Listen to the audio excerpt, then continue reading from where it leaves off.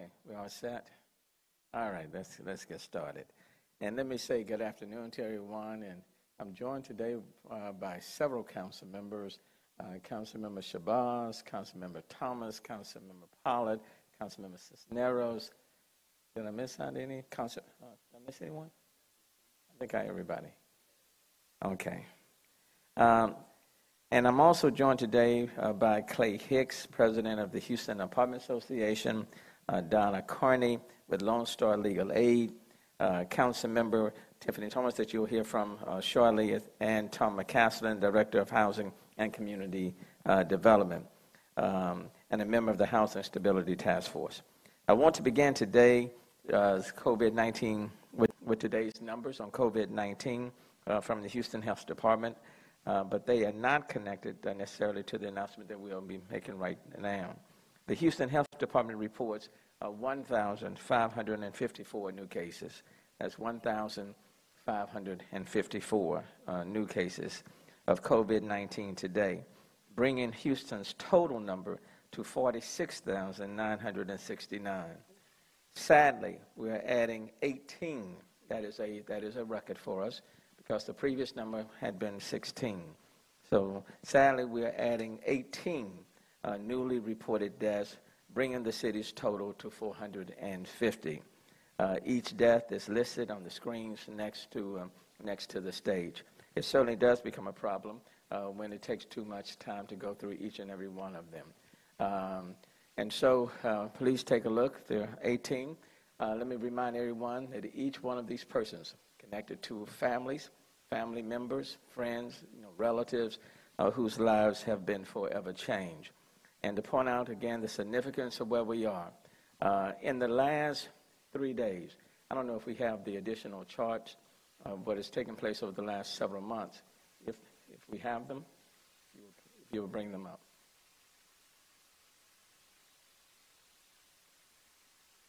And I think that reflects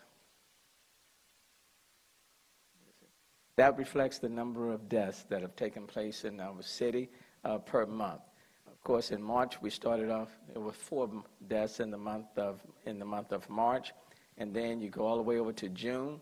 There was 95. In July, and this represents the last day of July, that number is now 216, and that's 216 persons who have lost their lives in the month of July. And we have had a total of 450 people throughout the entire 6 months. Throughout the entire 6 months, 450 people who have lost their lives. In the month of July, we have lost nearly half of that number, 216 who have lost their lives in the month of July alone. If you go back to the previous chart that shows the number of positive cases in the city of Houston, I want to highlight something. In the month of March, it was 377. If you look at the month of May, that number was roughly 3,700. In the month of July, that number, and I can't see it, what is that number in July? It's 26,000. But the point I want to emphasize, in the last 3 days, when you count the number of roughly 1,500 today, 1,300 on yesterday, that's 2,800, and 1,000 the day before, that's 3,800. In the last 3 days, more people have been reported testing positive than in the entire month of May combined, in the last 3 days of July. And the point that I want to make to Houstonians is that this virus is still moving rampant within our community. And it is very important as we move into August that we are acting with the greatest degree of intentionality in terms of doing everything we can to slow down the spread of this virus. And not only to slow it down, but to really crush it and to really bring it down dramatically in the month of August. We cannot go into August, and the numbers in August are greater than the numbers in July. And then talk about going to school in September. Irrespective and with all due respect to the State Attorney General, with all due respect, there is no way under the sun I would allow even my child to go to a school if these numbers are the same or greater by the end of August. I think I have to exercise enough sense to know I'm not going to send my child into a building that I know where there's a serious risk of contracting this virus. These numbers must come down. So again, this message as we proceed, as we get ready to face the weekend, for those who are tempted to go to these BYOB places, to go to restaurants that are turning themselves into bars, for bars who are attempting to stay open when you should be closed, for people who engage in activities with large gatherings, more than 10, whether outside or inside, house parties, whether in the backyard, in the swimming pool, or inside, those activities should be a no-no in the city of Houston. And until our behavior change, this virus is going to be around. And everyone is going to be impacted. Businesses are going to be impacted because people are not going to want to go inside and patronize them. Parents are going to be confused about school. And athletes will be playing in the stadiums and in the fields all by themselves. Unless we dramatically change our behavior and starve this virus of the energy that it needs. And quite frankly, at this point in time with these numbers, we shouldn't have to wait on the governor or anybody else to hit the reset button. We ought to have enough information for us to hit the reset button ourselves. And we need to hit the reset button. We must change our behavior dramatically such that we do not repeat in August what we are seeing in the month of July. And we have squandered already all the gains that we achieved in the months of March and April. Okay? Amid an unprecedented health crisis that has killed more than 400 Houstonians and infected thousands of our family, friends, and neighbors, today I'm announcing a second rental assistance package to help those who lost their jobs and are struggling financially because of COVID-19. The city is doing what it can to address an overwhelming need, and it is an overwhelming need, for rental assistance. In May, the city offered the first rental assistance package of $15 million in CARES Act money, which assisted nearly 13,000 families. And I want to thank the members of City Council for joining in and supporting that effort. Since the start of the COVID pandemic, City Council has approved more than $26 million in funding specifically for COVID housing response, with another $30 million homeless funds announced and in the process of being approved. This time, today, the City of Houston is creating a $19 million rent relief package. Of that amount, $15 million will come from the city's allotment of CARES Act funding, and $4 million donated by private sources, and I will add $4 million that have been raised in the last 36 hours, which will add to that $15 million. I want to give a huge thank you to the Houston Endowment. $2 million will come from the Houston Endowment. $1 million will come from the Greater Houston COVID-19 Response Recovery Fund, and $1 million will come from the Kinder Foundation. I want to thank Houston Endowment, the Greater Houston COVID-19 Recovery Fund, and the Kinder Foundation for their generous support. Included in the $19 million total, money will be set aside for Lone Star Legal Aid. And Donna will be speaking in terms of what they are doing. But I want to thank Lone Star Legal Aid for its continuous work, not just going forward, but what it has done in the past. And so money will be going there. And for those who need assistance but do not qualify for CARES Act dollars. In the previous allotment of 15, there were many people who simply were not eligible and did not qualify. But the dollars that are coming outside of the 15 from the city of Houston we'll be able to provide some support to that population. Our objective is to help the most vulnerable. Our priority is to ensure quick assistance to help families avoid evictions, working alongside landlords willing to provide flexibility and compassion to keep their tenants housed. The rental assistance will not be allocated on a first-come, first-served basis, but rather we intend to provide a lifeline to those facing immediate eviction with the greatest need, and we will work through that process over the next few days. I also want to thank the Houston Apartment Association for its partnership claim and voluntarily agreeing to work with tenants to provide a grace period for those who may have few options.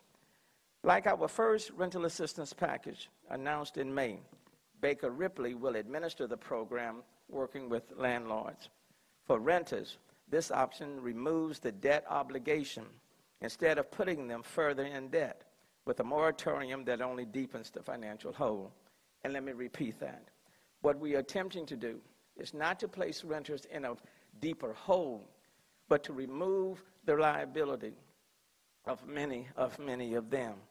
I also thank Lone Star Legal Aid, which we intend to allocate funding to provide legal and educational assistance so they can help tenants to better understand their rights and responsibilities.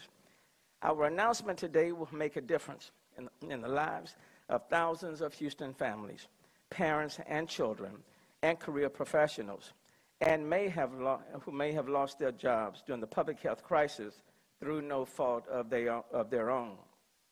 We know we must do everything we can, but we also realize that without significant rental assistance funds from Congress, our efforts and the above funding will not nearly be enough. The need is great, and I am calling on the state of Texas and the federal government to step up and help us. Cities cannot do this alone. We cannot. The need is too great. This is a global pandemic. It's a global pandemic. And today, people are running out of the protections that were previously afforded by Congress. And tomorrow starts a new month. And people are concerned, and they are scared, and they are desperate. And they are having to deal with the stress and the anxiety. And so we are going to do our part. And I will readily admit it won't meet every need, but we're going to do our part with what we have. But Congress, if you are listening, Mr. President, if you are listening, people need your help, and they need your help now. To the state of Texas, cities and counties are not the only ones who receive CARES funding. The state of Texas received CARES funding. And the people in the city of Houston are not just Houstonians. They are Texans. They are Texans. They need your help. When it comes to the heavy lifting, it should not be left to local governments alone. And so I am pleading with Congress, with the President, with our state officials to join us in providing additional assistance and support to people who need our help the very most. And if we work together, then I believe we can benefit a lot of families, and especially our children. Let me bring up Clay Hicks with the Houston Apartment Association. Clay. Thank you. Amazing, Mayor Turner. Thank you.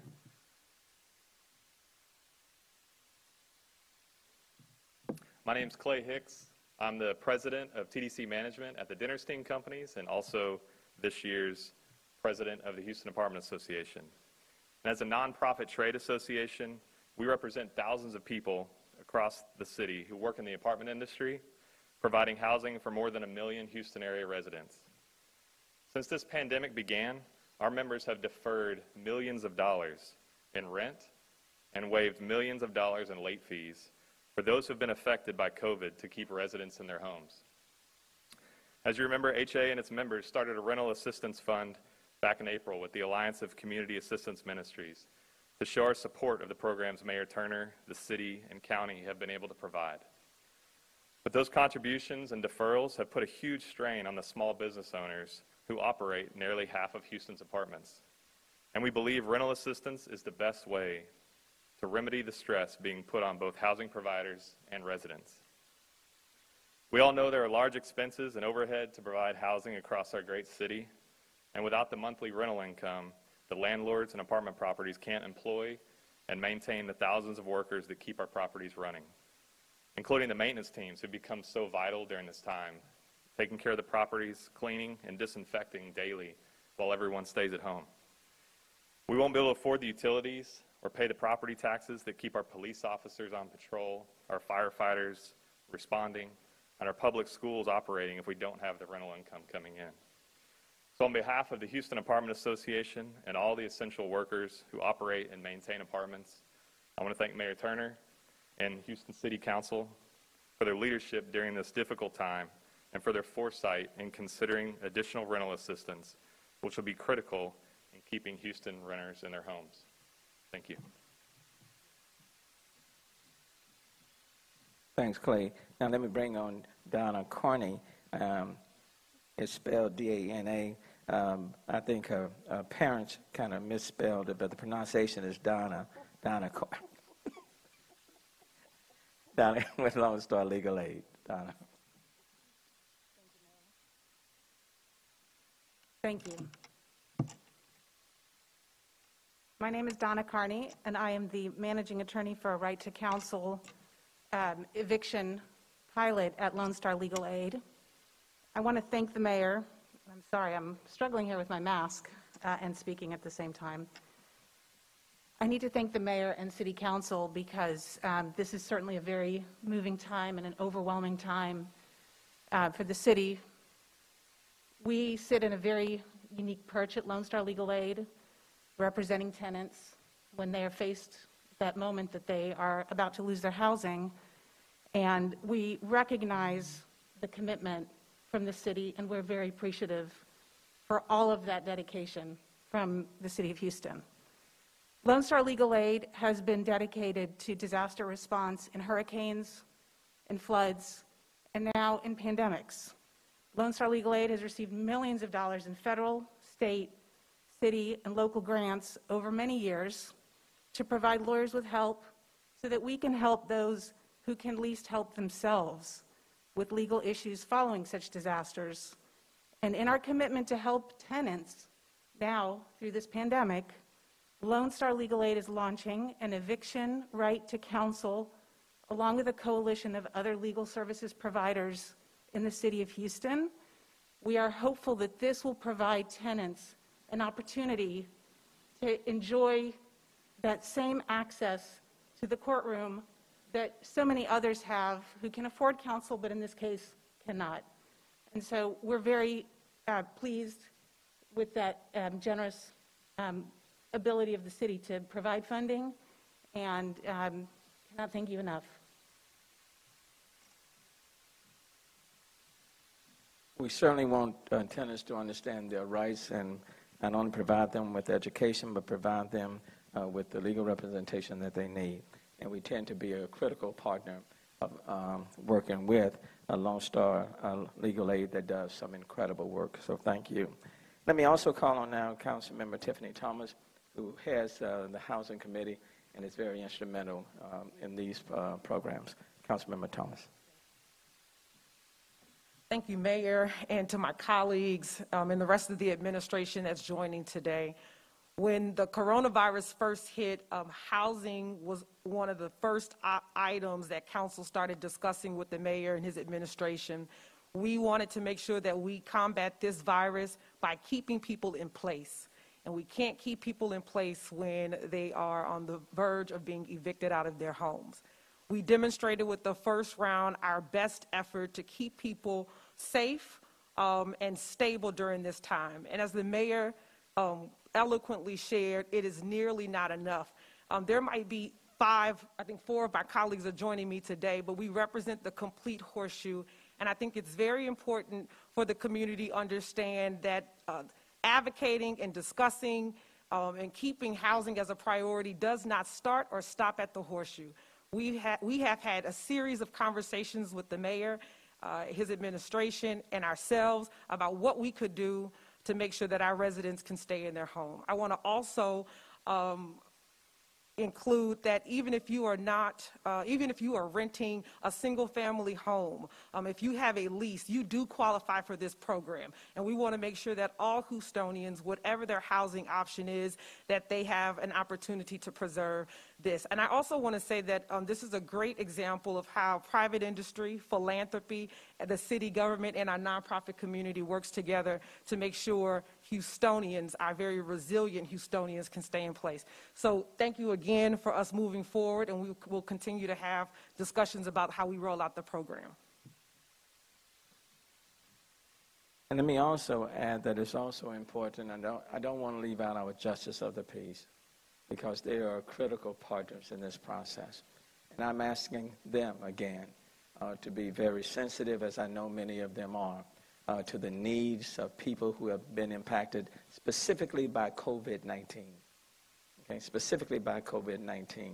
And so they can help. There are some of the JPs who have said that they will not be engaged in eviction proceedings through the month of August. I want to thank them for that. But I also want to ask others, JPs, Justice of the Peace, to also be sensitive to that. This is a collective effort. It takes all of us working on behalf of the people in our community. And same thing, our school board, our superintendents and school boards, they can be effective, meaningful advocates in this process as well, to help to stabilize families. So if we all work together, I think we can make some meaningful gains. Let me bring up now Tom McCaslin, the Director of Housing and Community Development. Tom. Thank you, Mayor, and I think you and the other speakers have said just about everything that needs to be said. Let me just say thank you to Baker Ripley, who's been a terrific partner through the first phase, Claudia Aguirre and Renee Solis, who without them, this would not have happened in phase one, and we will rely on them heavily in phase two. And then to all of our nonprofit partners who sit with the tenants and bear witness to their pain during this period of time. We know that it's tough to be there, and we know that you're taking on a lot of responsibility on your shoulders, so we thank you for that as we move forward. And then, Mayor, I just want to say that we are looking forward to learning lessons from the first phase as well as learning best practices from around the state, and we look forward to having the conversation with the advocacy groups to make sure that as we move forward, we are getting the most impact for the dollars that we spend. Looking forward to the second phase as we do what we can at the city and wait for the federal and state government to do their part as well. Thank you. Thank you, Tom. And let me also say that as it relates to the fund today is $19 million. That's where we are today. There are a number of calls that I have out, and I am hoping that this fund will grow between now and council members and Wednesday. The goal is to try to get this fund up anywhere between $20 and $25 million. So certainly for those individuals who understand the seriousness and the depth of the situation and the need that exists, I would ask you to also join and contribute. The dollars are all going to Baker Ripley that will be the implementers of this program. These are not coming to the city of Houston. Even the city of Houston's dollars will be headed over to Baker Ripley. And so for those who want to contribute, businesses, corporations, you name it, to get this fund up beyond $19 million to meet the critical need that exists within our community, let me ask that you give us a call. Quite frankly, I got your name. I know where you are. I'll be calling you myself. So please take my call. It'll be a no caller ID ring. Now let me bring up Councilmember Evan Shabazz, who has also been a leading advocate, who calls me late at night on a daily basis in reference to this program, but truly has been a champion of providing rental relief. Councilmember Shabazz. Thank you so much, Mayor, and I am just so greatly appreciative for the dollars that are coming to the community. We certainly recognize that more is needed, and the mayor put out an eloquent plea that I hope that people will listen to and adhere to. And so I'm so very, very glad that, especially with school starting, we need to be mindful that homeless children will have a very difficult time accessing virtual learning if they do not have a home. We also know that this disease, this virus, can be exacerbated when people are homeless. And so we need as much help as we can. And I'm so very thankful for the leadership of the chair of the Housing Committee, Councilmember Tiffany Thomas, and certainly the mayor. He's been so gracious. He takes my texts all time of the night, and I really appreciate it.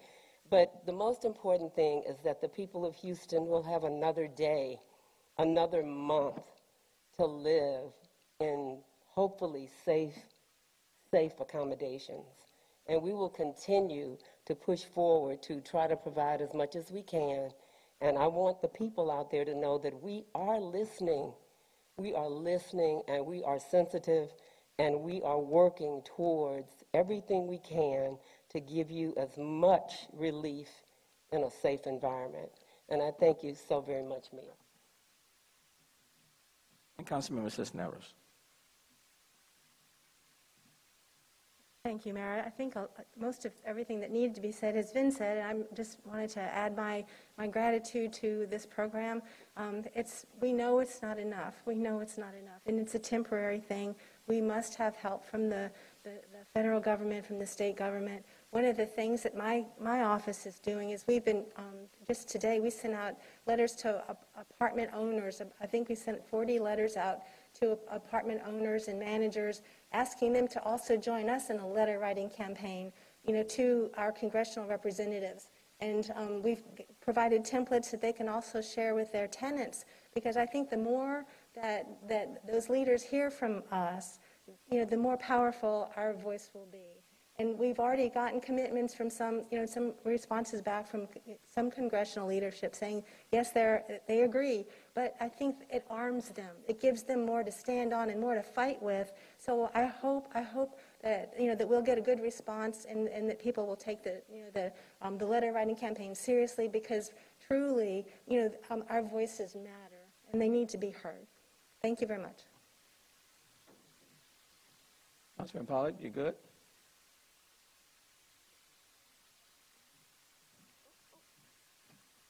Thank you, Mayor, and thank you to my colleagues. This is a great day. We've been asking for rental relief for some time. Several months ago, my colleague Tiffany Thomas and I wrote the mayor a letter regarding this issue, and we were working through the first phase to get out the initial $15 million, and now we're in phase 2. Like Director McCaslin says, we'll learn a lot from the first phase and hopefully make this round even more efficient. I represent District J. Over 85% of the residents in my district live in apartments. And I see firsthand how the coronavirus has impacted their lives. And so this relief fund is a great next step to make sure that they are remaining in their homes and under a roof. Because we understand if they're not able to stay under their roof, what are they going to do? They're going to have to go and stay with their neighbors or their friends in another apartment complex, and what's going to happen? They're not going to be able to socially distance. If they're not able to socially distance, then the community spread will increase. And so it will have a trickle-down effect. So thank you, Mayor, for all of your efforts, all the community partners for all that you do for this effort. And I'm looking forward to having this be a successful fund. Thank you. This ordinance will be on the agenda this coming Wednesday. Dr. Purse, why don't you come and give your report?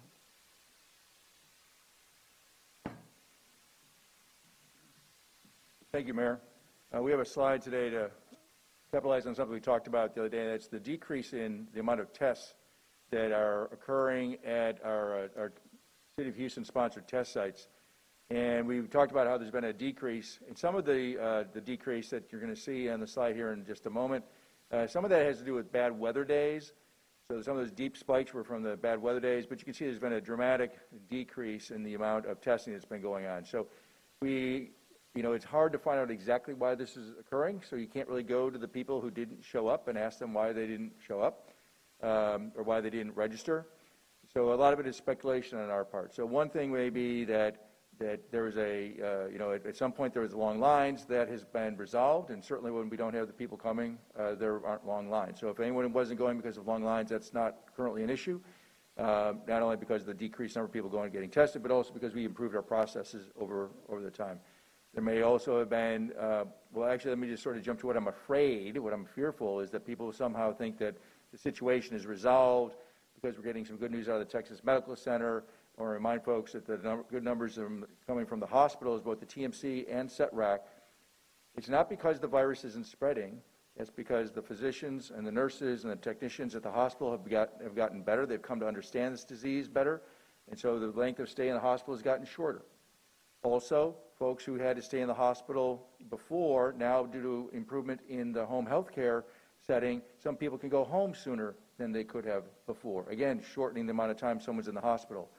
And then the third thing is that the average age of the people who are testing positive is getting younger, and so that's good news in that they don't need hospitalization. That is bad news in that it still shows that there's a lot of virus spreading. So while the testing numbers are going down, our positivity rates, which as you know we report on Mondays, is still high. So it has been as high as 25.9% about 5 weeks ago.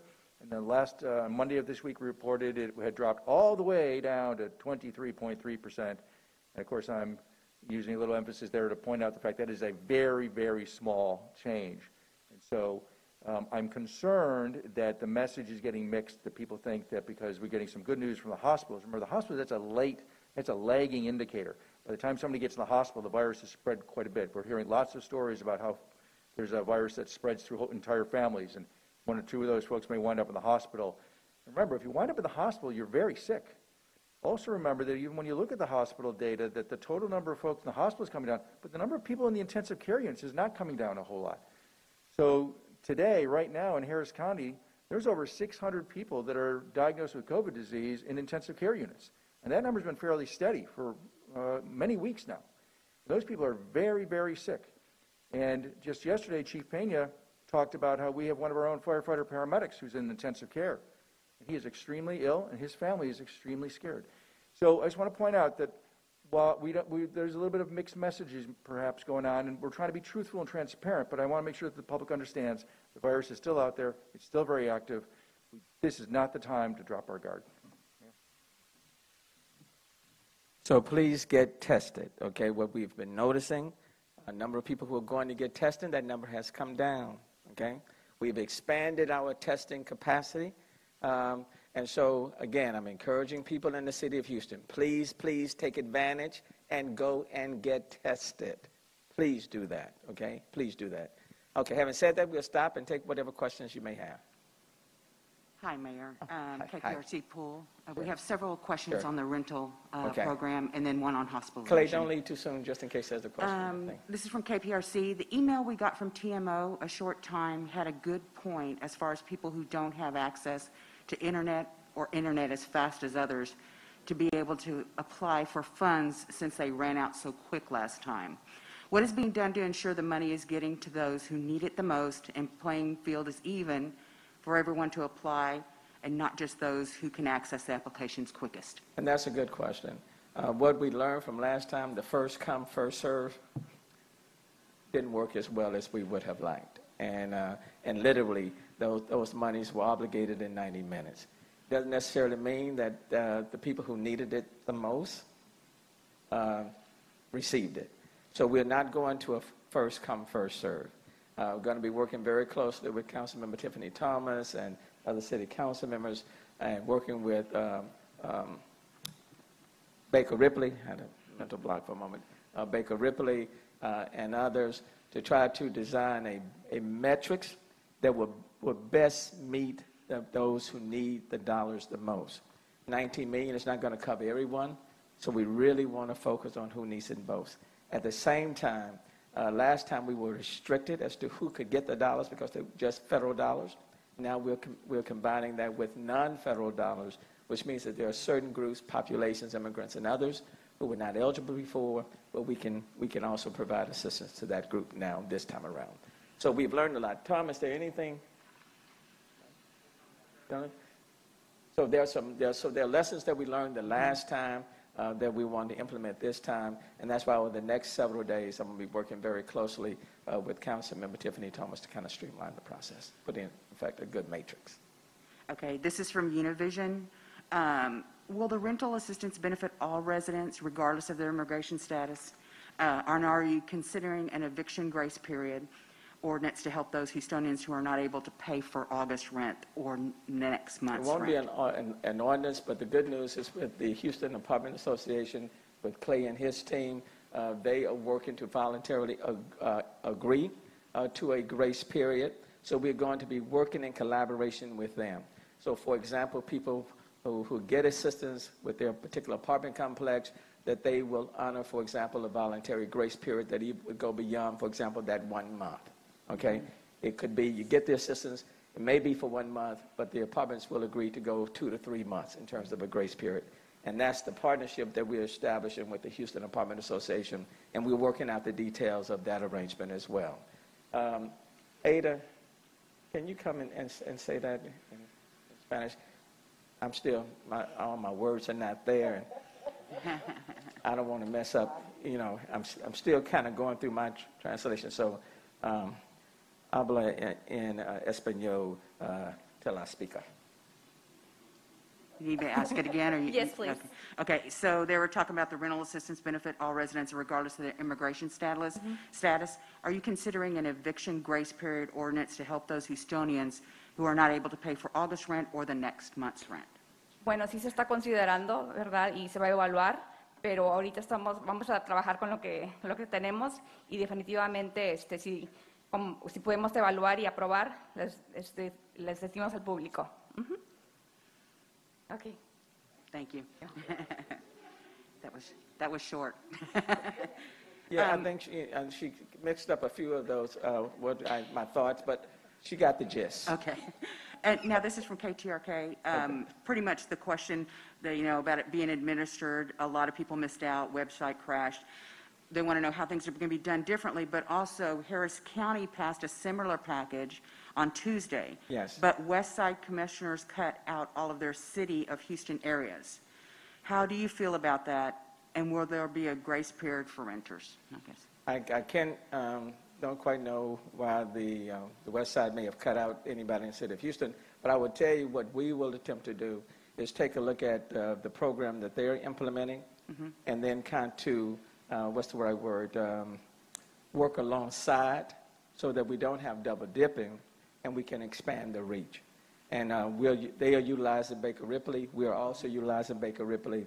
And so the goal is to kind of line those programs up so that we can meet even a greater population. So the people that they will be benefiting, we're not going to come across and come back and duplicate.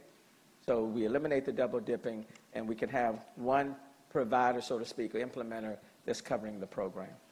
Now, I have one about hospitalizations, but Texas Tribune has more on the rentals. They have several here. Let's see. Will these funds be distributed on a first-come, first-served basis? No. How are you making yourself sure that this will reach all populations and won't run out in just a few hours? No first-come, first-served basis. This time around, we want to drive these dollars to where the most needs, where the needs are.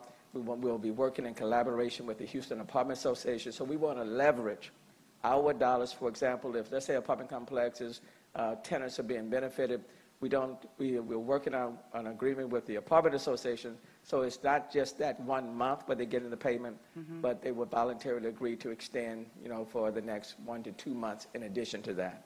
So the good news is that we're working in conjunction with the Houston Apartment Association, and they are voluntarily agreeing, many of their members, to enter into a voluntary grace period, and we're going to leverage the two.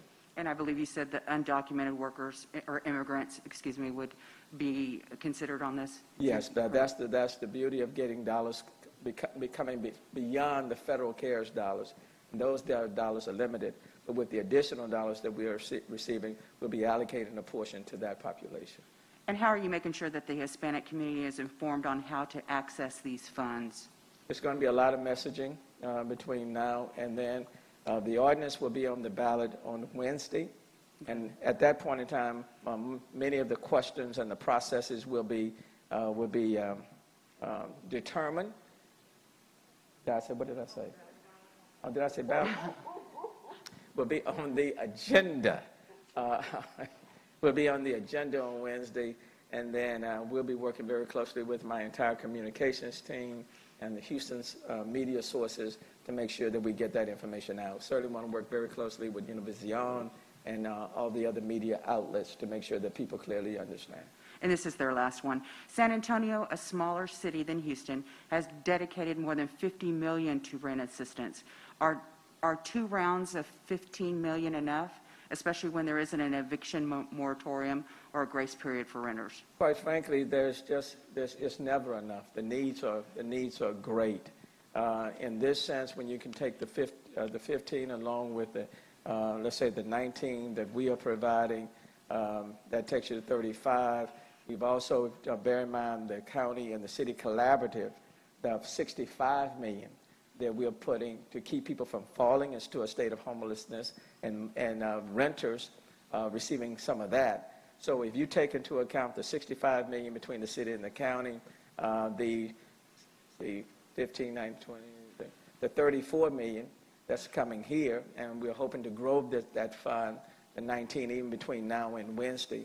I think we're doing what we can to meet the need, and certainly for those philanthropists, endowments, corporations, businesses who also want to contribute to this fund to help us meet the needs of vulnerable families in our city. I would ask them to contribute to it. The fund, they can contribute to Baker Ripley and dedicate those dollars specifically for the City of Houston's rental relief program. This last one I have from Telemundo. It's on hospitalization.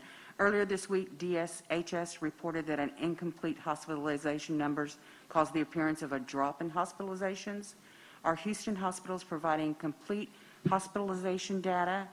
And does our local hospital data show an increase or decrease in hospitalizations? Yeah, so we've had this before where there have been incomplete data reporting from the hospitals way back, in the beginning in March and April. And so it does still occur from time to time. It's not been a chronic problem. And so again, I've said this many times, don't pay attention to any one number, but look at the trend of the graphs, because there are going to be data errors like that.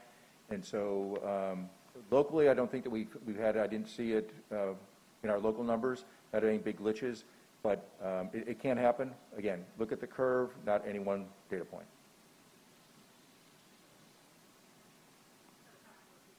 Yes, ma'am. I guess you may iron out the details at City Council this week, but is the fund going to be structured the same way the first round was in terms of the money that goes directly to landlords, not to renters? The structure may remain the same, but in terms of the criteria will certainly change. The one big problem that we had the last time was first come, first serve. Mm-hmm.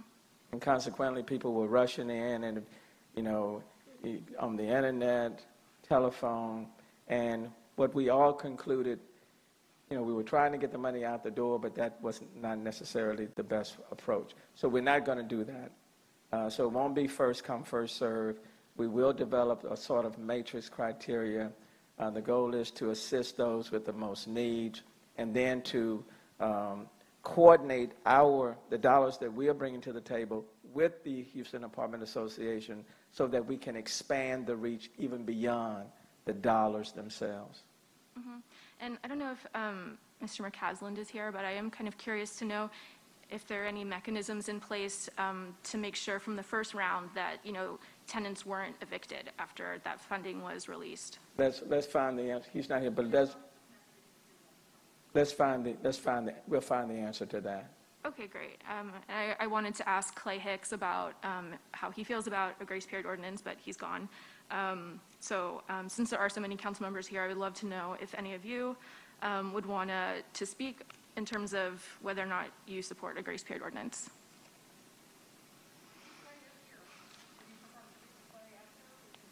I just talked with him.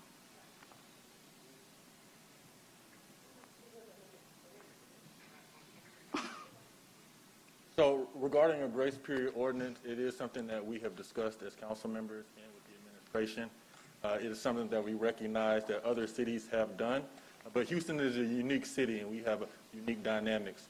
I think with our work in collaboration with the county, we're going to be very creative in the policies that we put in place as it pertains to this relief fund that I think will achieve some of the same end goals that a grace period ordinance will do. Thank you. I am so encouraged to know that the Houston Apartment Association is going to work out those kinds of agreements with the apartment, with the tenants and the apartments. And hopefully, I hope that that's the beginning of others that want to do it, because certainly it could be done voluntarily, not necessarily with an ordinance, but certainly I would support anything that gives our renters relief and the ability to remain in their homes and make arrangements if possible, because of certainly not a balloon payment at the end, because we could put them in a hole that they can't get out of, but certainly an opportunity to help them to remain. Because I believe that if most people are good renters, it would be to the benefit of the landlords to allow them to work out arrangements, because it's very difficult for anyone at this point to come up with first and last month's rent to be able to move into their property. So I think I would bargain more for the one in the bird in the hand rather than the two in the bush. And I think that I would encourage them. I know that I would encourage them to make these arrangements. Thank you. One of the things, too, is that I was confirmed with the mayor of San Antonio. They don't have a moratorium. But what they do is that they work to help provide notice to their tenants and make them aware of what their rights are. That's one of the reasons why I decided, for example, to take some of the dollars and give them over to Lone Star Legal Aid for legal representation, to let tenants know their rights, to educate them. And so some of these dollars will be going to legal aid. And quite frankly, when they have lawyers working with them, that can effectively serve as an effective stay. And so a significant portion of dollars will be going to Lone Star Legal Aid to assist tenants in their legal representation. Yeah, and you mentioned San Antonio, and they did take a vote. Their city council did take a vote in public. It went down. Yeah. It fell. Yeah, it did not pass. Okay. Thank you all so very much. Marie, how you doing? You didn't have a question? All right. It's good to see you. Councilwoman Carolyn Shabazz. All right. Oh, the mayor, right? All right, here on the last day of the month with rent due for thousands of Houstonians tomorrow, the city announcing a new rental assistance package for those folks who are struggling and can't pay their rent. It'll be $19 million, 15 of that federal money, $4 million donated from local folks. The important part here, this is not a first come, first served program. That's the way the city ran it the first time and found out that a lot of folks couldn't get into the website. It crashed. They could not even apply for that money, much less get it. So the city now is going to try something different with this round of funding and this round of help. They're going to try to make sure it goes to those folks who most need it, who are in imminent danger of getting evicted from their apartments or their homes. So that will go into effect here, and we'll get you more details on how to apply for that money as we get them ourselves. The mayor also today, at the beginning here, releasing the latest numbers from the city of Houston today. And to end the month, the city has set a new record now for the number of deaths, 18 reported today, a total of 1,554 new COVID cases in the city, almost 47,000 now total since this pandemic began. So you can keep up to date on this with our mobile app. Always a great way to do that at khou.com, our website, or the KHOU 11 mobile app. We'll let you know when one of these press conferences starts. If you're away from your TV, you can watch on your phone or your tablet by doing that. We'll take a quick break here. The 411 starts in about 3 minutes. We're also expecting to hear from Harris County's Judge Lena Hidalgo. She's responding to the governor and the Attorney General, the State Attorney General, about public schools opening. So we're going to hear from her a little bit later as well. The 411's coming up here in just a couple of minutes. We'll see you soon. I realized I never really come alive for myself. I was just feeding his aliveness. I'll never get to really be his parent again. He needs to know that I fought for him.